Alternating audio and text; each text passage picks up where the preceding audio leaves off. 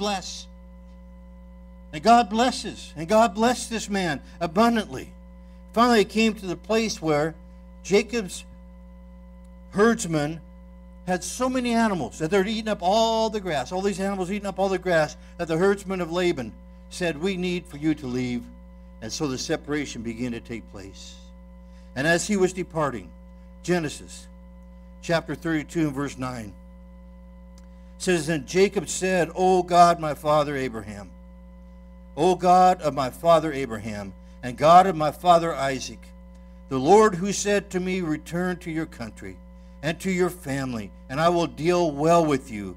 I am not worthy of the least of all the mercies and all the truth which you have shown your servant.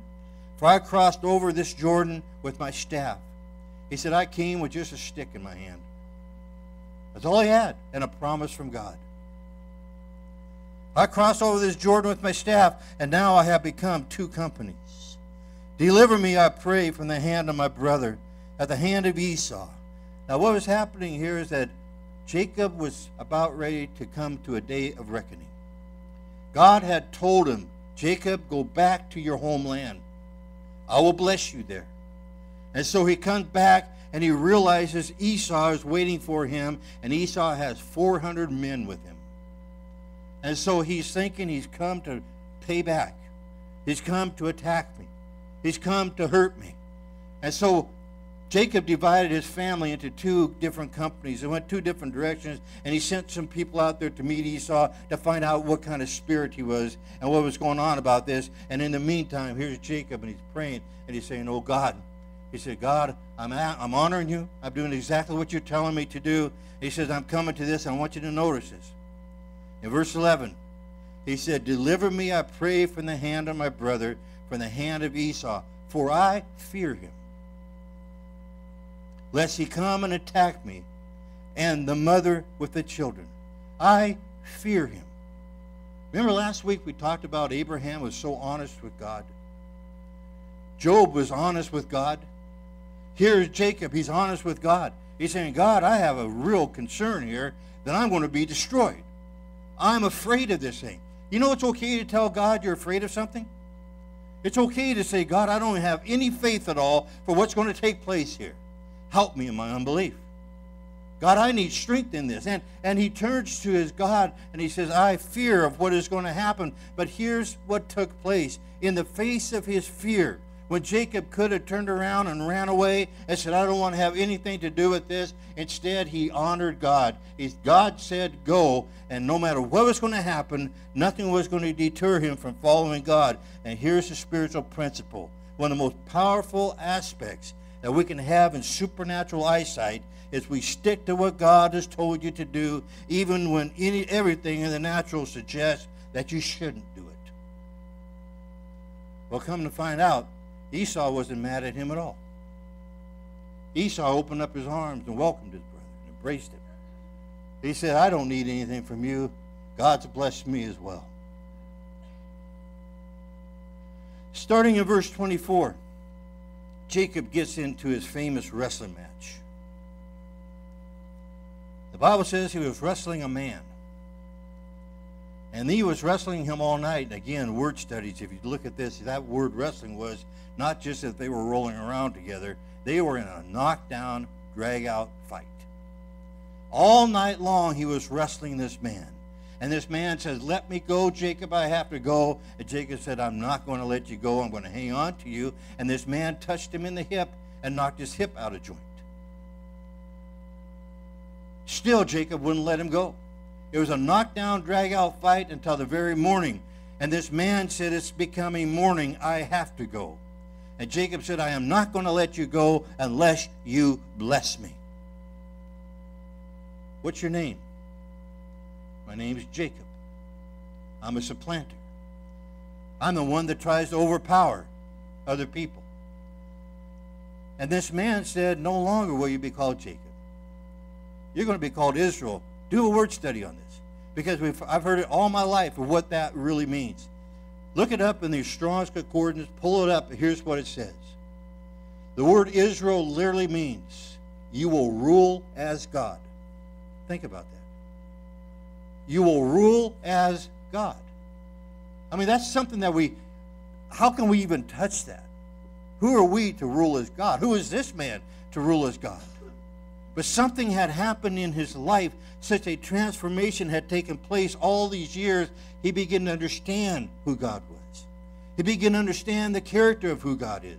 He understood what God's plan and God's purpose was for himself and his descendants. And he understood that the decisions that he could make because he had first seen it in the spiritual realm. You remember Jesus said, he said, I don't do anything except first I see my Father do it.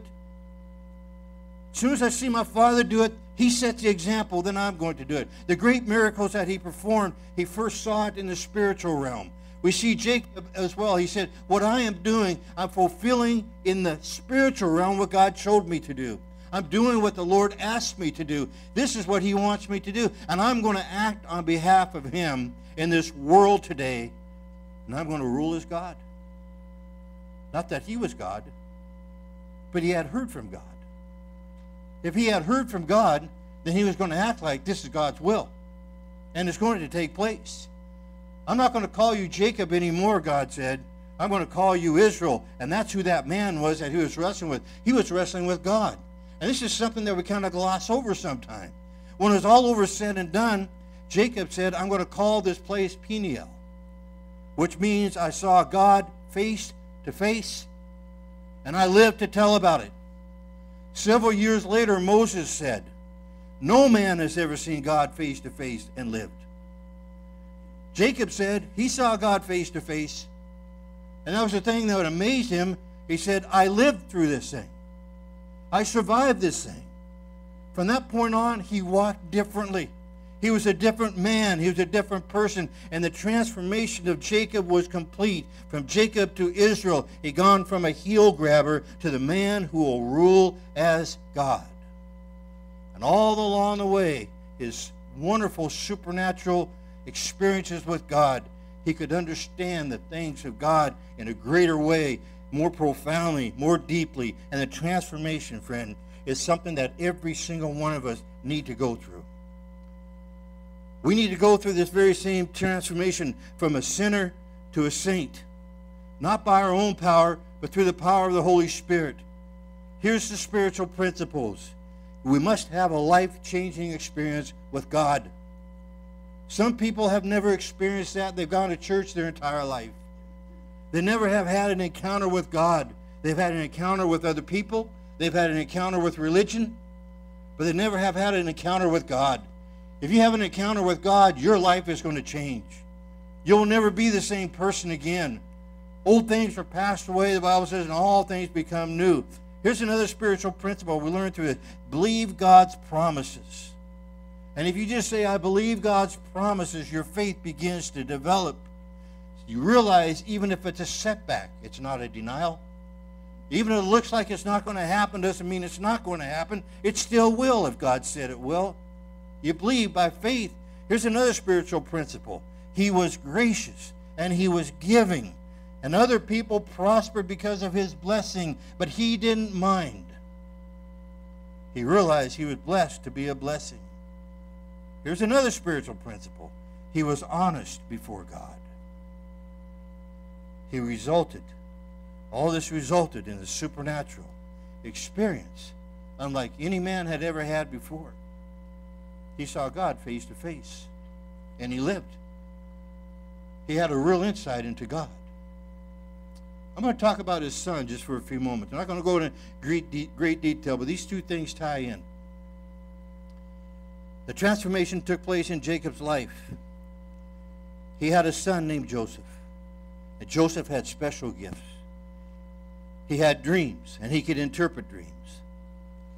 If you know the story of Joseph, you know that Joseph had tremendous insight into God's plan and who God was. Joseph was betrayed by his brothers. He was sold into slavery. He became a servant in a man named Potiphar's house. He served him well, and he served him with uprightness and with honesty. He was exalted to the highest place in the home. In his home, all that Potiphar owned, he said, you can take care of. There's one thing you don't take care of, and that's my wife. Understandable. But Potiphar's wife, as you know the story, went after him and tried to seduce him. And Joseph ran out of there, and the Bible says he left his coat in her arms. And she told all the servants, said, look what this Hebrew has done. He tried to hurt me. He tried to seduce me, and I have proof of it. Joseph went from that position to where he was in prison. And when he was in prison, even there he was exalted to a place of leadership. He was allowed to be like second under the guards, and he took care of the people that was there. See, he had a gift. He had a gift, and he had the blessing. And even through all of this, God brought him two men. One was Pharaoh's cupbearer, and one was Pharaoh's baker. And these men had dreams that they didn't understand the interpretation of those dreams. And Joseph interpreted those dreams for it. I want to tell you something about it. If a person truly interprets the dream properly, it may not be what you want to hear. Because to the cupbearer, he told him, he said, you're going to go back and you're going to be restored. Then he turns to the baker and he says, here's what your dream means. You're going to be hung. You're dead. You're going to die. And it happened. It happened. But Joseph said something. It's in Genesis 40 and verse 8. Joseph said to them, do not interpretations belong to God? Joseph had a connection with God. And he never one time took his gift to himself and saying, look who I am. He always said, look who God is. And he always gave credit to the Lord. Spiritual principle is this, that we give credit to the Lord on every case, every situation. If something good is happening, to God be the glory. Great things he has done. So Joseph understood this. He interpreted these dreams. We also knew something else. Because he was connected to God, he knew that God was going to use him. Here's something I feel we must come into. We must come into an understanding that we are connected to God Most High. The Bible says he has given certain gifts to us. Isn't that right? He said when he ascended on high, he gave gifts to men. Among those gifts, there's a numerous of them. Speaking in tongues, interpretation of tongues, prophecy, the word of wisdom, the word of knowledge. He's given us discerning of spirits. Given all these things to us as a gift to us.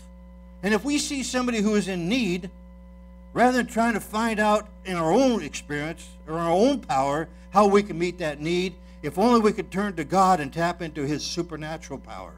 Because one word from God can change a person's life. One word from me can mean nothing. But when it comes directly from God, then that is a word from the Lord. It can put direction in their life. It can help them out. We need to turn to God and say, God, because I'm connected to you. You said these gifts can flow through me. We need to seek God for these gifts to operate in our life, in our church, wherever we are and wherever we happen to be. We need to have a spiritual hunger for the things of God on a level where we say, God, use me to change somebody's life. Well, as the story goes on with Joseph, Pharaoh had a dream, two of them. He didn't understand any one of them. The Bible says he brought all of his magicians in, all these soothsayers, all these wise men. He told them the dream, and not one of them could interpret it. And as they're all looking at each other trying to figure out what to do, the cupbearer raised his hand and said, sir, he said, if I just may have a little bit of time, just let me say one thing. I know a man. He's a Hebrew man. And he's in prison. But he can interpret your dream. Bring him here, Pharaoh said. And as he comes before the mightiest man of the world, he interprets his dream for him. Chapter 41, verse 16 of Genesis. So Joseph answered Pharaoh, saying, it is not in me. God will give Pharaoh an answer of peace. I am not the one that can interpret this dream, but I serve a God who can interpret this dream for you. You see the pattern that is being laid out here. Always honor God. If God uses you in any way, always honor God. Always give him the glory for great things he has done. Here's a spiritual principle. The closer you get to God, the more you will seek to bring honor and praise to him. You will become like John the Baptist. John the Baptist said, I must decrease so that he might increase. I don't want people to see me. I want them to see Jesus. Let me hide who I am behind the cross. Let them see the Lord Jesus Christ in my life. So we've seen a pattern. In these 3 times over the last 2 weeks, Abraham refused to be blessed by man and risked man taking credit for God's blessing. Jacob refused to be blessed by man and risked man taking credit for God's blessings. And now Joseph refused to take credit for the actions of God in his life. It's a pattern. If we want to have supernatural insight, if we want to hear from God, we want to know what God desires of us. Seeing in the supernatural comes as a result of making yourself available to God and obeying Him. Somebody put it this way: we pray and we obey. We pray and we obey. If you have received Jesus Christ as your Lord and Savior, you should have experienced a change in your life. There should be a change of who you are. Driven by superficial, fleshly desires.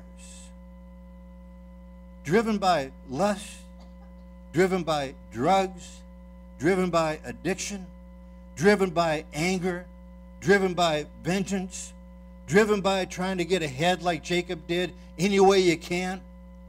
All these things, they change.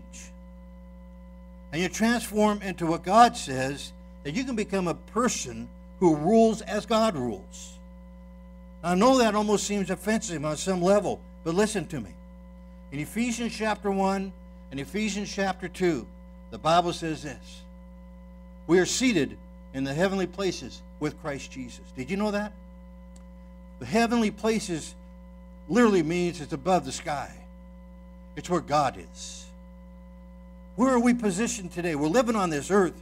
We got to go through the struggle to this earth, but spiritually we're a position where Jesus is. Where is He? Goes on and says that He is above all principalities and all powers and all spiritual forces and every demonic activity. He says He put all these things underneath His feet. Underneath His feet. Goes on and talks about His feet. Talks about His body being the church. That all the powers of darkness that are trying to destroy your life, all the activities of Satan that's trying to come against you, you have power and you have authority over those things. Jesus said, I've given you authority, I've given you power, and He's given us His name. In the name of Jesus, every knee will bow in heaven and on earth and that are under the earth. I believe if we can adopt the spiritual principles, God will exalt you.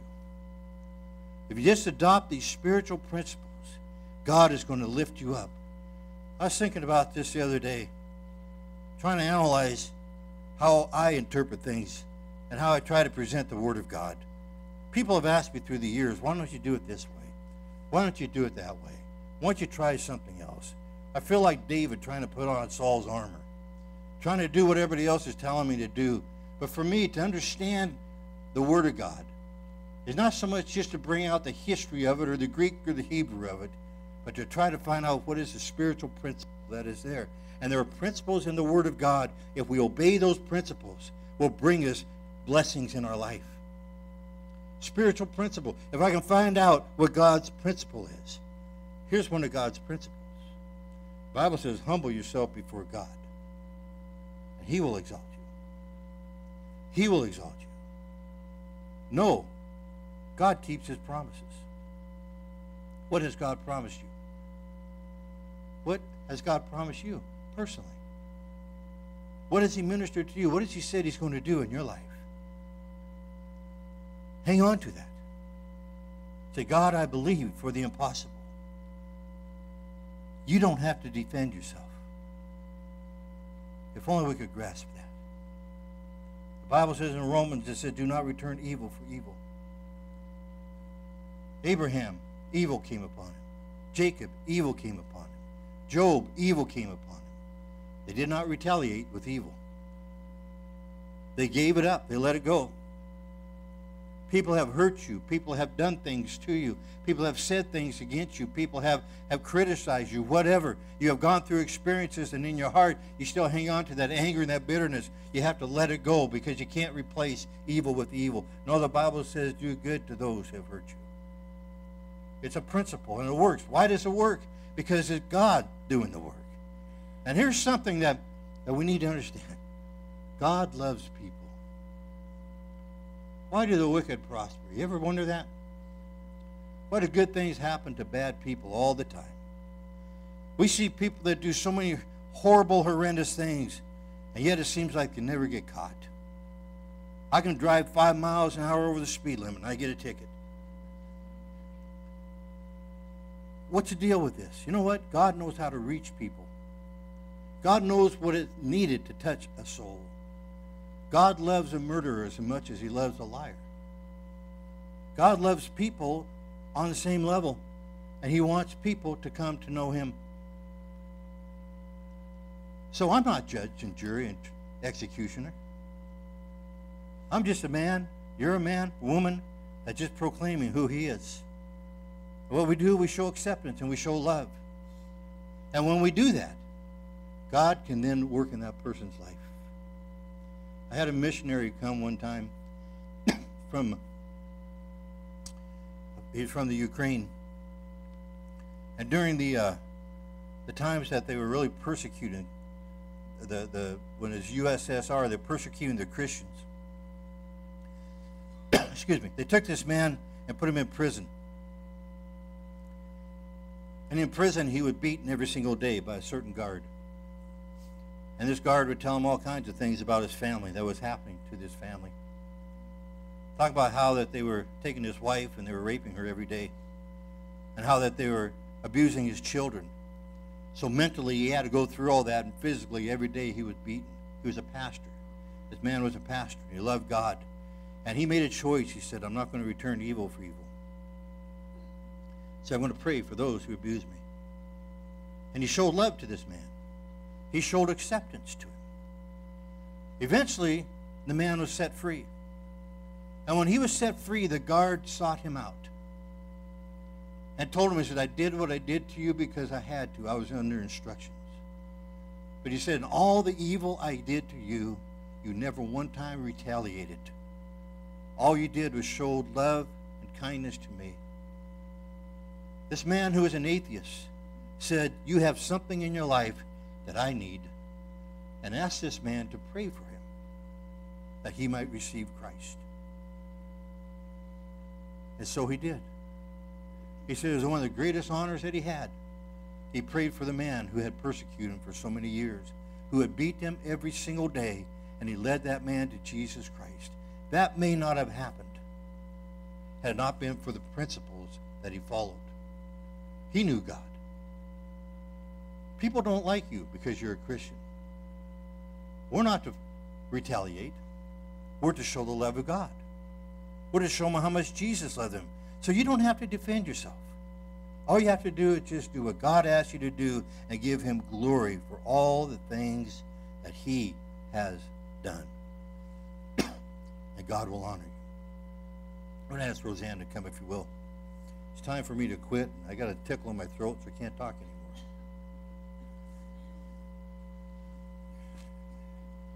Somebody said, thank God for that.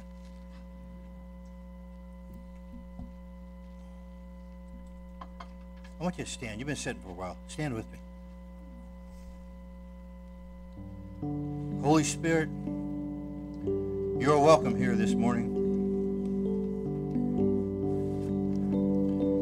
Holy Spirit, you're welcome in our hearts and in our lives today.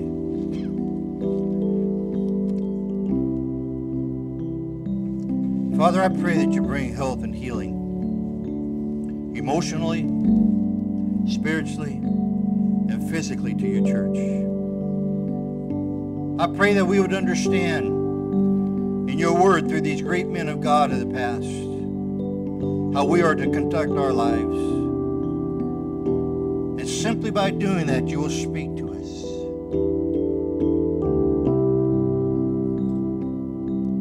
Help us today to understand to have spiritual eyesight, to have ears that will hear you.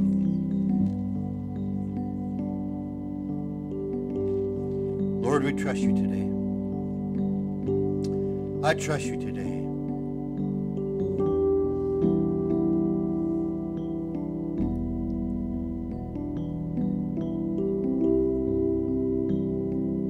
I trust you today.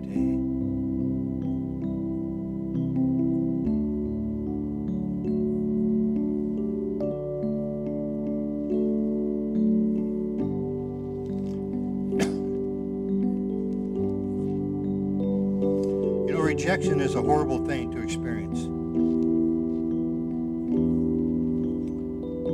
When you've done everything you can in the natural, still you feel like you've been rejected by somebody that you wanted them to accept you. It's a horrible experience. It's something that the devil can come and just wear you out. Why did they treat me that way? Why did they act that way? Why did they walk away? And the devil will just come and just try to twist this thing into your heart and your spirit. If you have experienced that rejection, I want to tell you something. God has never rejected you. He will never reject you. And God's plan and God's purpose for you has never changed. He loves you right now as much as he ever has. His purpose and his plan for you has never changed. And through all that has happened in life, God still is going to take care of you, and he's going to bless you. You're going through stages in your life like we all do. You're walking through experiences in your life. You're being tested. How do I react? How do I react to this rejection? How do I respond to what's happening in my life right now? What do I do when I see that my whole world perhaps is just caved in? Seems like the promises of God are never going to be fulfilled in my life. What do? You just keep trusting God. You just keep putting one foot in front of the other. I wonder this morning if I'm speaking to somebody, you feel that. You have felt that rejection. You have felt that hurt in your heart. And you need a touch from God. Will you let us pray with you before we go? Just lift up your hand and say, that's me, I need touch. Okay, hold up your hand.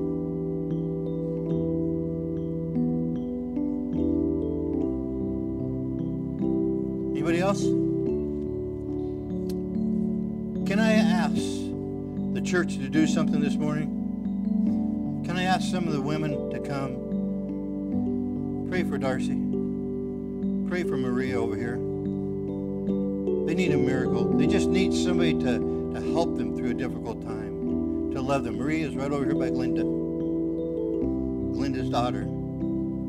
Just pray for them. Just be their family for them right now. May they be encouraged in the Lord. If God gives you a word for them, give it to them. Let the gifts of the Spirit be released.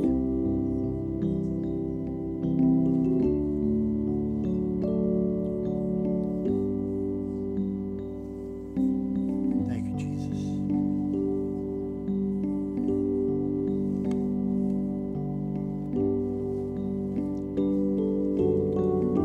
Anybody else here, you need a financial miracle? Anybody here need a financial miracle? Coming up on the first of the year, taxes and all that. Maybe you're looking at something and say, man, I don't know how I'm going to get through this thing. Anybody here need a financial miracle? We just want to pray with you.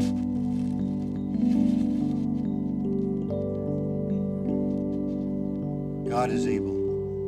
God is able. If you need a financial miracle, the Bible says one of the greatest ways to get it is to give.